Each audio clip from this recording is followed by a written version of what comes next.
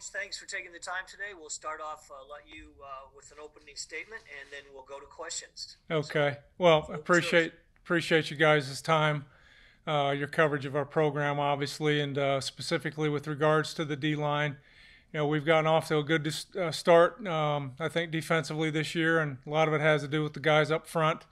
As I've said it before, I'll say it again. I think we've just got some tremendous young men in our room to work with, guys that have great attitudes, are hungry to be coached, hungry to get better, always trying to improve, and just a lot of fun to work with these guys on a day in and day out basis. The same to be said true for the defensive staff and the guys I work with every day. We've made some good progress, yet we've got 4 big games ahead of us, and we're striving to get better. And hopefully we can do that, take another step this week against Purdue. All right, guys. As you have questions, raise your hand, and we'll go through the list.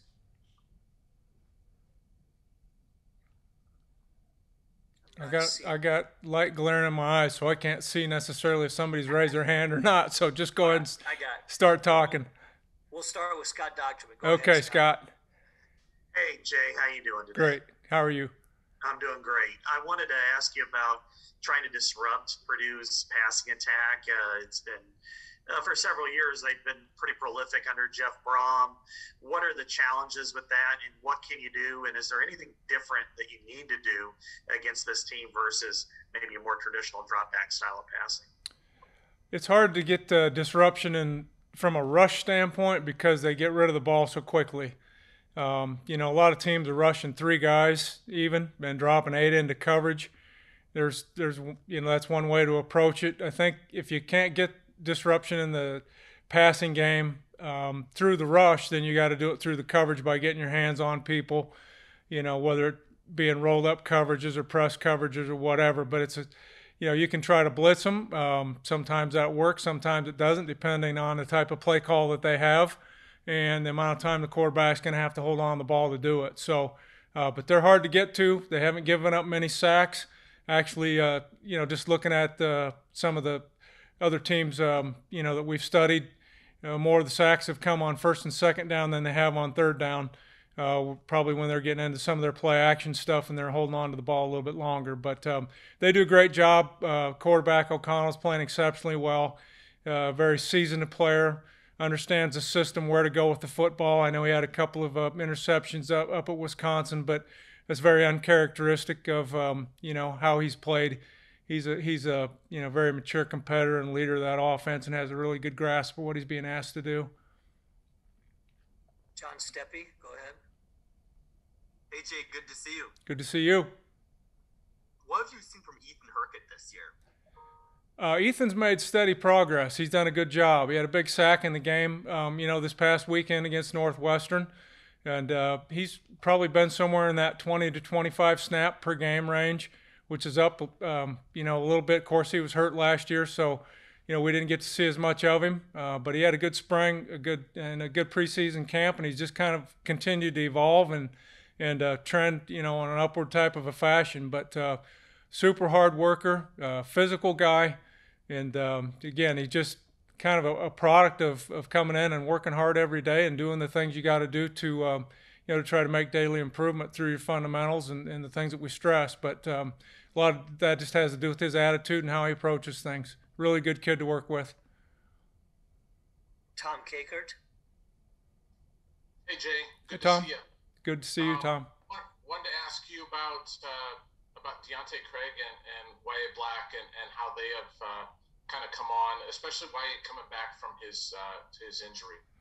Yeah, unfortunately, again, he was off to a real good start in camp and early in the beginning of the season, and then obviously had an injury that he had to deal with. But we've been able to kind of gradually bring him back, just a few snaps more and more each day in practice and then in games, and it's just a really good bonus, a plus for us to have a body that big on the inside. Just a hard guy to block because of his size, his length. He's also extremely knowledgeable, probably one of the most knowledgeable guys in the room that we have, just from the standpoint of having a grasp of the X's and O's and what's being asked of him. real good student of the game and another really good guy to coach. But expecting him to get more snaps and just continue to trend upward as some of the rust gets knocked off. And I think he's in a good spot right now, and hopefully we'll have a good game Saturday. Deontay, kind of like Ethan, in that he's been in that 20 to 25 snap range per game. And he's really come on. I think he's made great strides both in run and pass defense. As I've said this before publicly, and I'll say it again, I think he's got a really good knack for rushing the passer, good coordination of his hands and feet, understanding, body position of the offensive lineman that he's rushing, and just has a real good knack and feel for that. So hopefully he'll continue. He had a sack Saturday, and hopefully he'll continue along those lines and being able to give us good productivity and quality snaps as we go through these last 4 games. Chad Leistico. Chad? Hey, wanted to ask about Hercules. Lucas Van Ness had the highest snap count against Northwestern. It seems like with Wyatt back and Aaron Graves playing more, I guess he's playing a little bit more on the edge. Where do you see him having the greatest impact, and how can you use him in this last month to your advantage? Yeah, I think probably his snaps inside, probably, all things being equal, they wouldn't have probably happened had we not had some of the injuries that we were dealing with in there. Third down might be an exception, but for the majority of the season, we've used him outside and we'll continue to use him out there. Of all the guys in the room, he's got the most, probably the best combination, I guess I should say, of speed, power, and size and length, and all the things that we look for out of a defensive lineman. So we just, we'll rotate him with John and Joe. Those guys have kind of been in a 3-man rotation with Ethan and Deontay coming in after that. But Ethan and Deontay are doing well, but just probably not getting the same snaps as Joe, John, and Lucas. And I think Lucas will be similar to John and Joe if we can balance that out the way we want to. But he can have an impact on the game just because of his explosiveness. Again, be it pass rush or run defense. He's good playing base technique. He's good moving. What he needs to continue to work on is just understanding all the little intricacies of the position, because unlike Joe and John, he hasn't had 3 years to play out there on the edge. So I think you're just going to see him get better and better as he continues to play out there. David Eicholt. Jay, always appreciate the time. Good to see you. Yeah, David. 7 sacks last week against Northwestern, 7 different players. Even with some of the injuries that you guys have had, it seems like the defensive line as a whole really hasn't missed a beat. Can you just speak to the versatility of that unit, how you guys have continued to just progress and keep on that upward trajectory? Because it seems like you can provide so many different looks with the players that you got at your disposal. Well, just a couple things to touch on your point and expand on that. I think one of the best things about the 7 sack total was, as you mentioned, there were 7 different people involved in that. You're going to see games where teams might have 7 sacks and one guy might have 3 or 4 of them, but this was spread out among the group. So it's good to see everybody produce. And what we really emphasize in the room is that they work together as a unit. Sometimes a guy's just going to flat out beat somebody one-on-one. But more often than not, you've got to have a collective group of 4 people who are in their rush lanes with right leverage on the quarterback, so that when a guy has an opportunity, to make a move and finish a rush, that the quarterback's where he expects him to be. So that's something that we've really emphasized, in our 4-man rush stuff. Obviously, we had the capability to bring a 5th guy or a 6th guy in certain calls, but those 4 guys up front have done a really nice job working together as a unit. And just if you look back at Iowa football over the years, you haven't seen a lot of major changes with what we do schematically. I know I've been asked about this before, and I think the consistency and the way we've evolved, just with our production and quality of play up front, is just a byproduct of these guys doing the same things over and over and over again over the course of not just weeks and months, but in some cases years. If you come out and watch day 1 practice going into fall camp, you're going to see the same drills being coached that you are the last day of the regular season. It just doesn't change. We got things fine-tuned to to where we feel like we know what we need to emphasize and work on as far as how it pertains to our package. And those guys do a really good job working on those things, and that's why those skill sets continue to improve. So hopefully that answers your question. No, it's a long answer. No, I appreciate it. Thanks, Jay. Mm-hmm. Kennington, go ahead. Morning, Coach. Appreciate you taking the time. Sure thing. This morning, wanted to ask you a bit of a recruiting question. The coaching staff did a good job of locking up a lot of the 23 class before the season began. I'm wondering, is there an advantage there where maybe you might get a head start on 24 and 25 guys, or has the mentality not changed and you're still primarily focused on locking down the rest of the 23 class? Well, I think both things have to happen at the same time the way recruiting's going on right now. You know, it's never just the class of the year that you're in, that you're working on. You're always working for, you know, the juniors and the sophomores, even in some cases. You may not be as long in the relationship with some of those guys because you haven't had the time with them. You may not have had the chance to evaluate them as thoroughly as you would possibly like to, so that's kind of an ongoing process.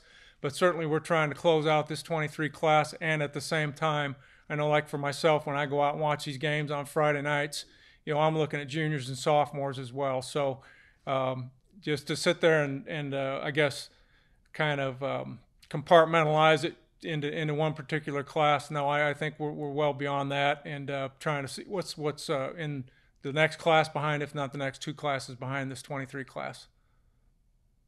Scott Dochman.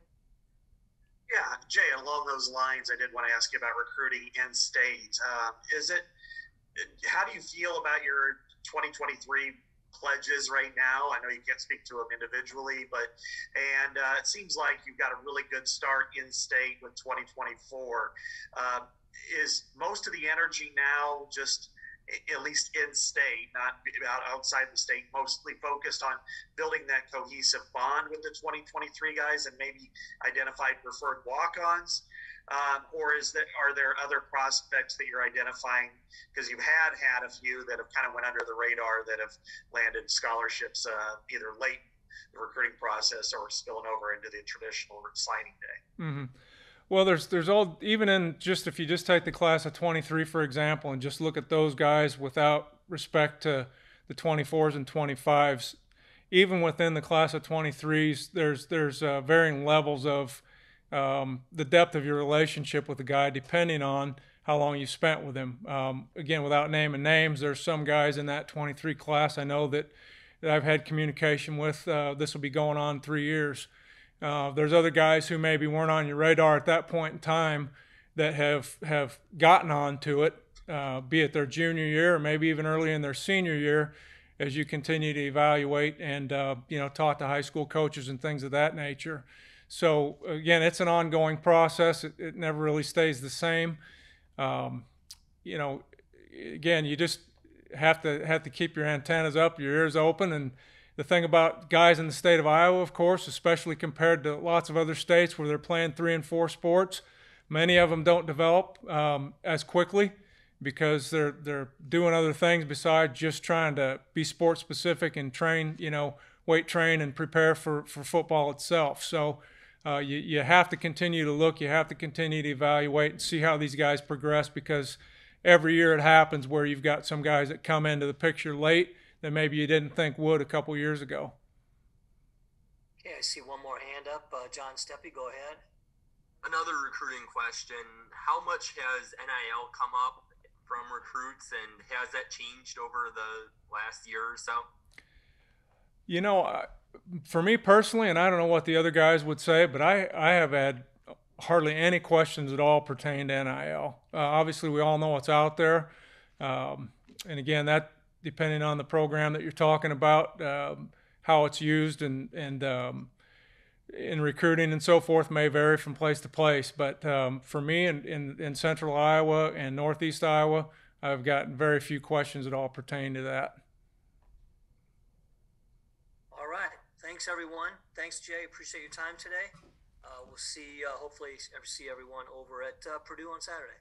Okay. Safe Appreciate travels. it, guys. Thank you. All right. Thanks, Jay. Thanks, Jay. Thanks, Steve. Yep.